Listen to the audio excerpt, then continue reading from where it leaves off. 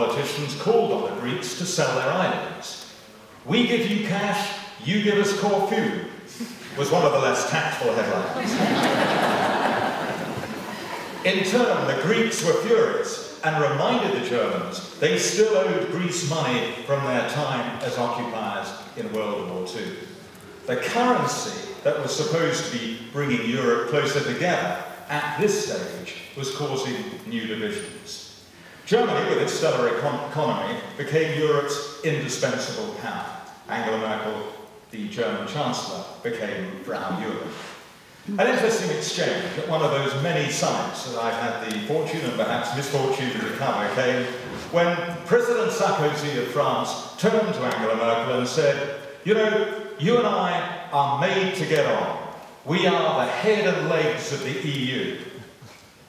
"No, Nicola," replied the German Chancellor, "you are the head and legs. I am the back." Europe had changed fundamentally. There were key differences, particularly at the beginning. President Sarkozy, and this relationship between President Sarkozy and Angela Merkel in the early stages of this crisis was absolutely fundamental. Now, President Sarkozy blamed Chancellor Merkel for acting too slowly, for putting, in his view, the future of the euro at risk. These two people, as I say, who were fundamental to the crisis, could not have been more different. As I write in my book, she was cautious and analytical, he was hyperactive and impulsive. She disguised her ambition, he flaunted it. She was married to a chemistry professor who loved opera, he was married to a supermodel who loved the camera. Merkel would stop in her local convenience store near the Friedrichstrasse station. Sarkozy headed for Fouquet's on the Champs-Élysées. He flashed his Rolex, she did not even wear a ring. She recoiled from showiness, he revelled in the full glare of political theatre. He loved the physicality of campaigning, the backpacking, the touching of strangers. She hated his Gallic embrace. Now, Sarkozy wanted European solidarity, for Germany to deploy its economic might behind struggling countries like Greece. Angela Merkel was determined that the German taxpayers did not become the paymasters of Europe, with the EU turning into a transfer union with German money flowing to the south. But I should say that the relationship between these two powerful leaders matured and later became strong and effective. Now, as you know, Greece was only the beginning. After Greece came Ireland. In time, Ireland was bailed out despite fierce resistance. They had even set up what they called a war room to try and resist. The truth was that when the country guaranteed the deposits in its banks, it took on a level of debt it could not support. And the country was put under great pressure from the ECB to accept the rescue. They feared that uncertainty in Ireland could unsettle Italy and Spain, and eventually Ireland caved in. The finance minister said he stood at Dublin Airport and felt hell was at the gates. And many in Ireland did feel humiliated. One paper asked whether the Republican fighters in 1916 had died for a bailout from the German Chancellor with a few shillings of sympathy from the British Chancellor on the side. Ireland felt deeply hurt when it had to accept the bailout. Then Portugal followed, then Greece a second time, then Spanish banks, and then Cyprus, all in time needed help. And who would have imagined that 3 years after the crisis began, depositors in 2 Cypriot banks, if they had over 100,000 euros deposited, could lose, and may yet still lose, up to 60% of what they had invested.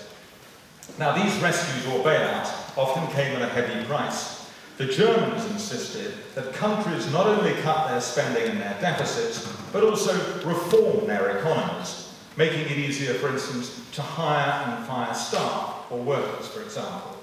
There was, if you like, a grand bargain. Germany would save the euro, but at a price. Other economies would have to become more like Germany. They could not devalue after all. They were in a single currency. All they could do was to slash spending and bring down their costs to become more competitive. And over time, Angela Merkel came to see saving the euro as central to her legacy. But in Europe, she ushered in an age of austerity. It was also a giant gamble which we are living with today, because it turned traditional economics on its head. In the midst of a downturn, countries were cutting demand, and some of those countries tumbled into a cycle of decline. As I mentioned earlier, Greece's Prime Minister, now the name of Antonis Samaras, spoke not of a recession, but of a Great Depression. In just 5 years, the Greek economy has shrunk by 25%. And as I say, that is unprecedented in the modern era. This year, the 6th, it is expected to contract by a further 4%. And herein lay the great disconnect. It should never be underestimated, the will and determination of the current generation of European leaders to fight and defend the wider European project.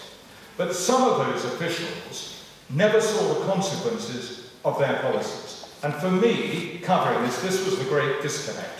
I could go to Brussels and go to these summits, sometimes which were pretty impenetrable, and they would come away and say, we've taken a giant step towards sorting out this crisis. And then I would travel to some of these countries, European countries that many of us go on holiday in, and you would see the extraordinary cost that was being borne by those countries in order to keep the Eurozone together. Now, in Greece, thousands of people became dependent on food kitchens. And I was always struck by something which a former foreign editor of a Greek paper wrote. I thought it was very poignant. He said, "We are fighting to keep our dignity intact and to avoid the depression that is enveloping the country. We are luckier than the people who are forced to live in their cars. They park at a different spot every few days and usually rely on the kindness of strangers for bath and toilet facilities." And that's happening in a European capital. And there was, as you know, a sharp increase in suicides, and it's happened not only in Greece, but in Italy and in Spain. And one of them in Greece was public. Dimitris Christoulis shot himself in Syntagma Square, the main square outside Parliament. And he left a note which read that he could not face the prospect of scavenging through garbage bins for food and becoming a burden to my child.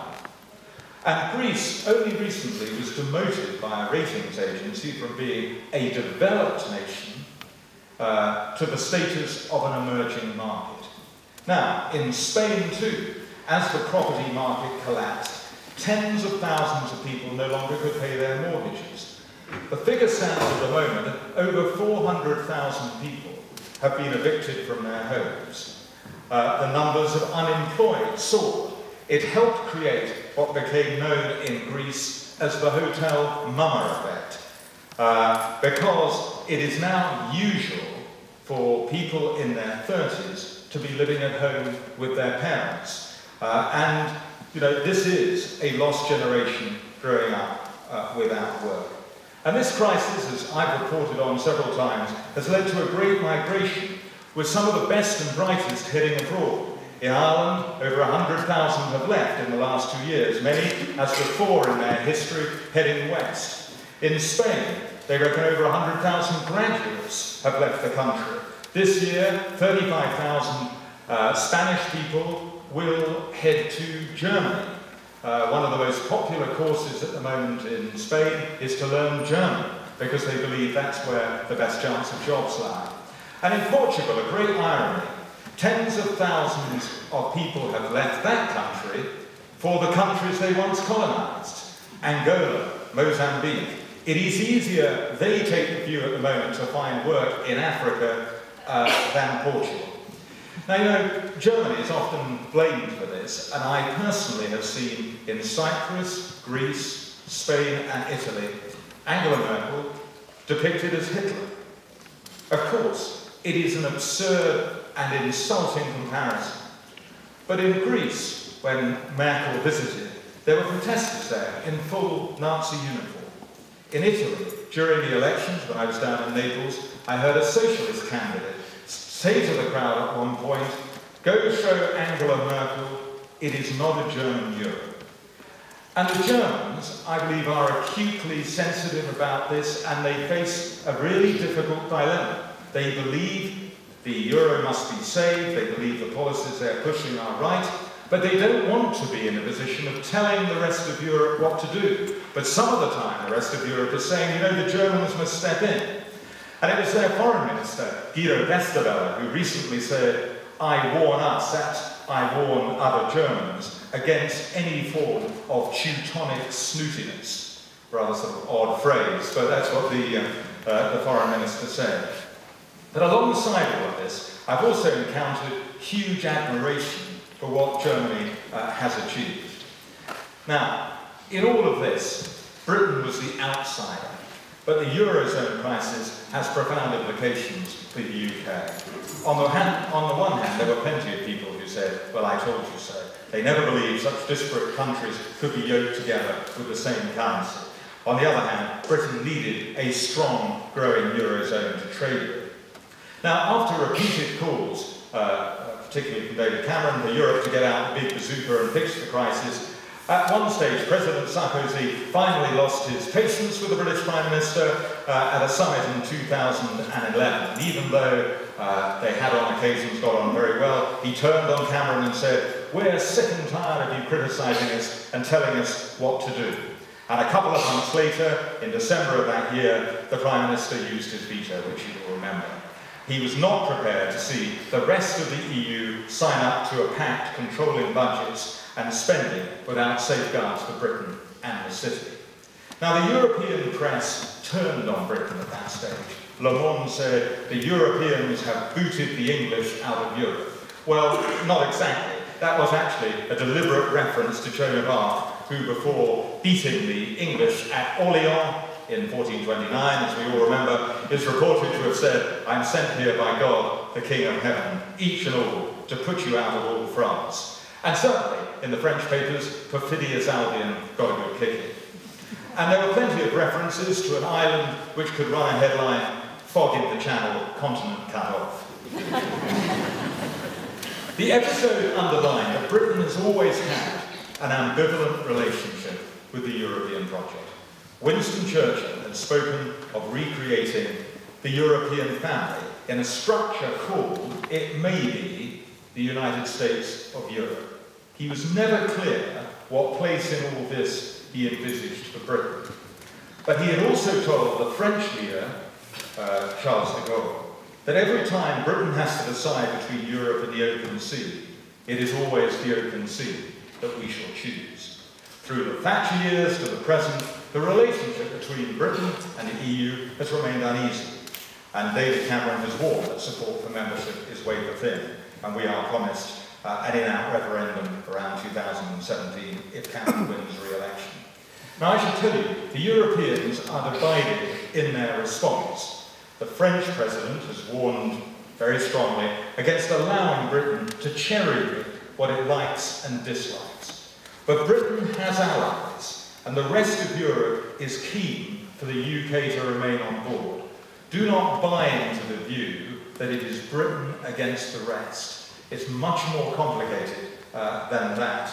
And I yesterday was interviewing the Italian Prime Minister, who is coming to Britain next week. And he will stress strongly that he believes that Britain not only should stay in Europe, but there can be a flexible Europe. So this argument is to be played out. And Angela Merkel sees the UK as a counterbalance, if you like, to France. And she has gone out of her way to try and persuade David Cameron to do his best to keep Britain in Europe. So we're going to see a very interesting dynamic I think, in the months and years ahead.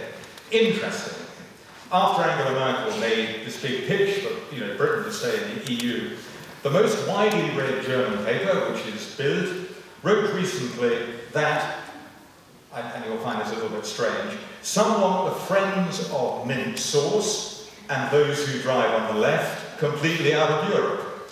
I don't think I've ever noticed to be called the friends of mint sauce, but there you go.